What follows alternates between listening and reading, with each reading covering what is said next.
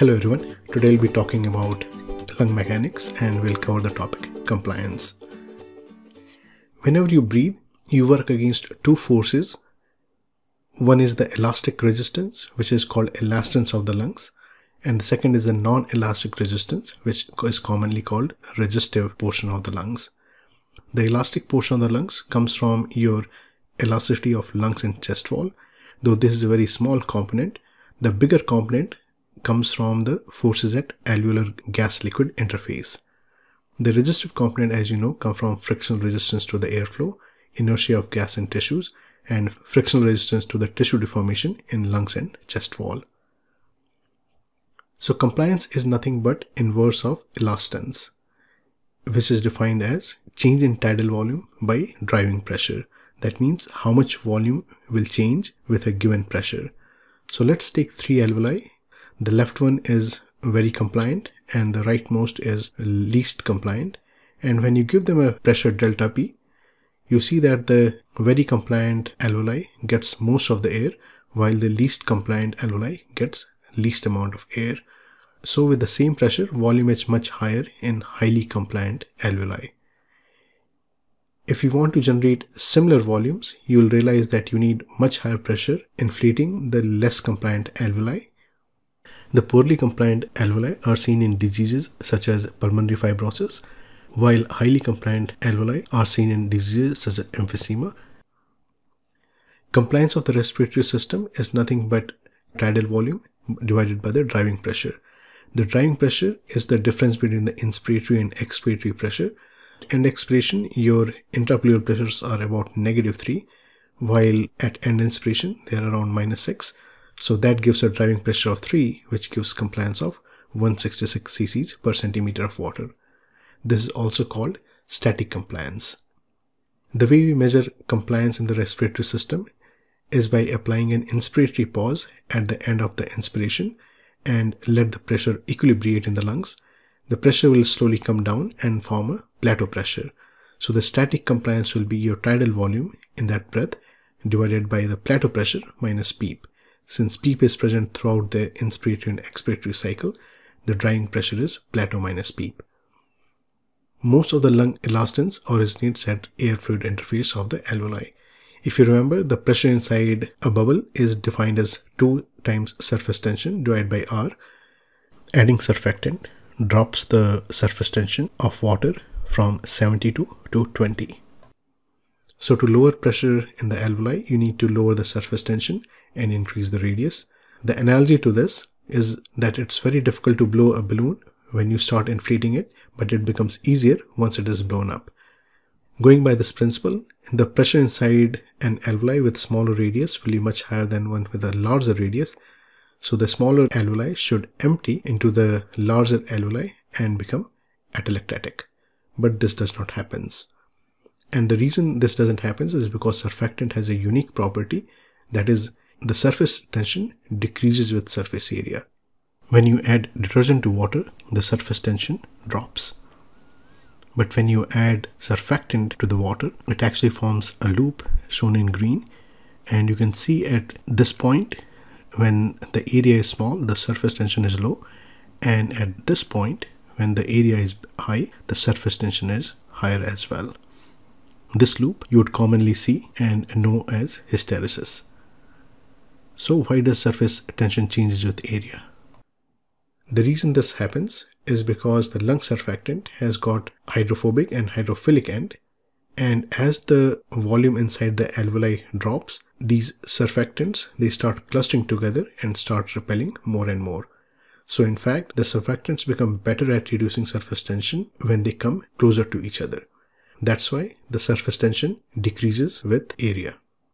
However, hysteresis is more complicated than that and has got more underlying reasons for it.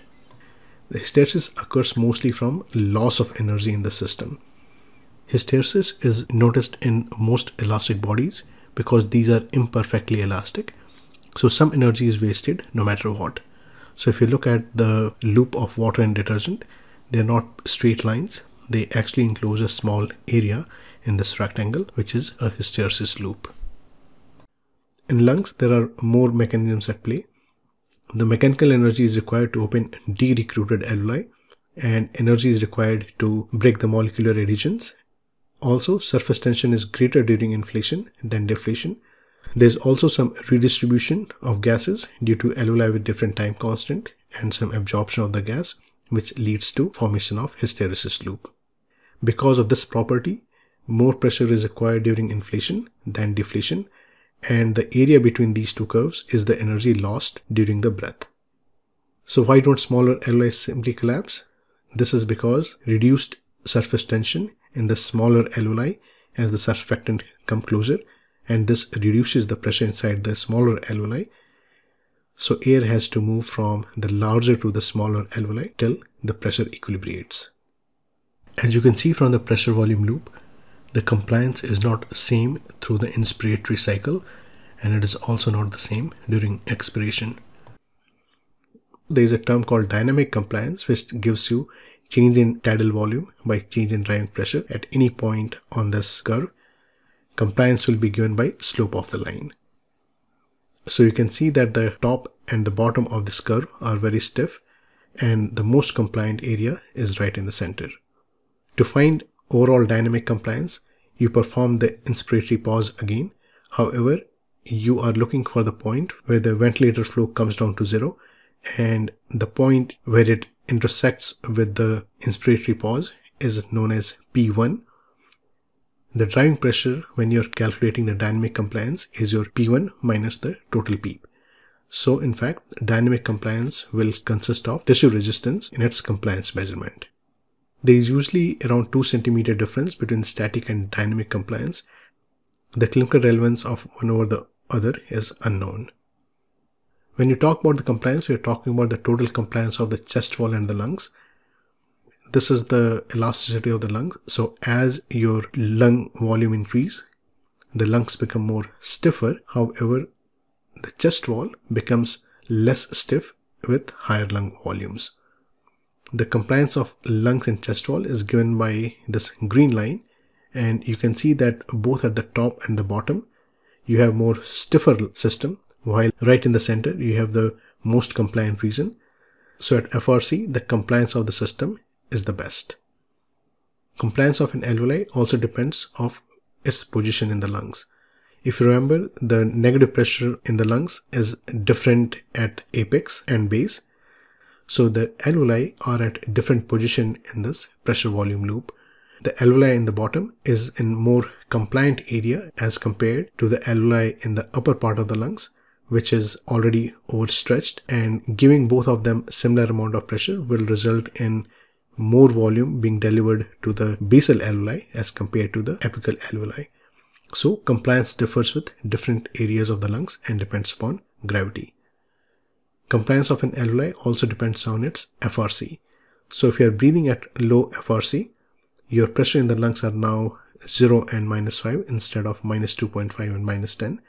So the alveoli at the bases are now in more compromised zone where there is more atelectasis and the lungs are much stiffer as compared to the alveoli much higher.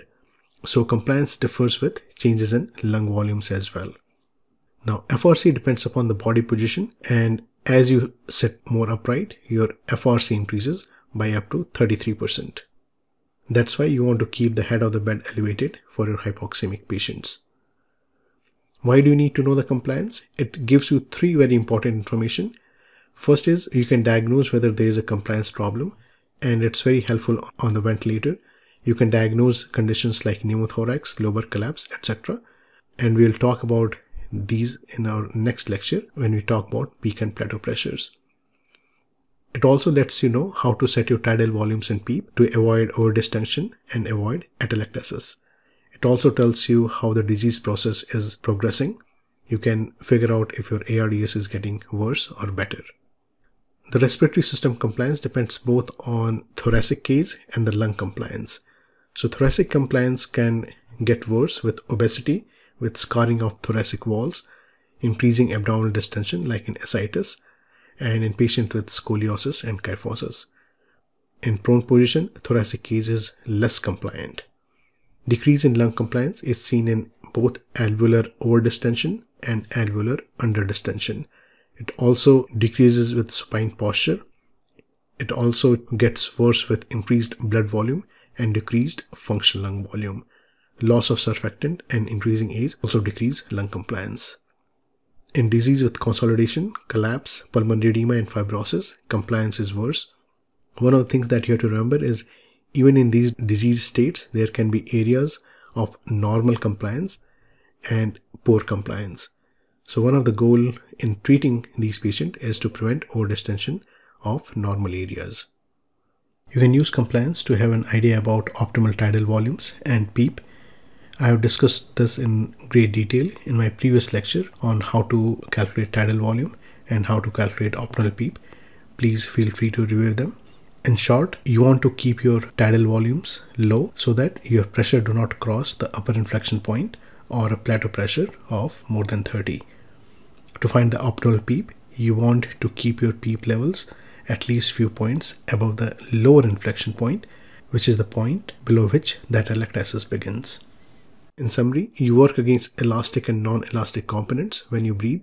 An elastic component comprises mostly of air-water interface and elasticity of lungs and chest wall. Compliance is defined as change in volume for a given change in pressure. Compliance changes with where you are on the inspiratory or expiratory limb, your lung volumes, posture, thoracic cage and abdominal compliance, and various disease state. Knowing compliance can help you diagnose, prognosticate, and set up some important parameters on the ventilator. Thank you.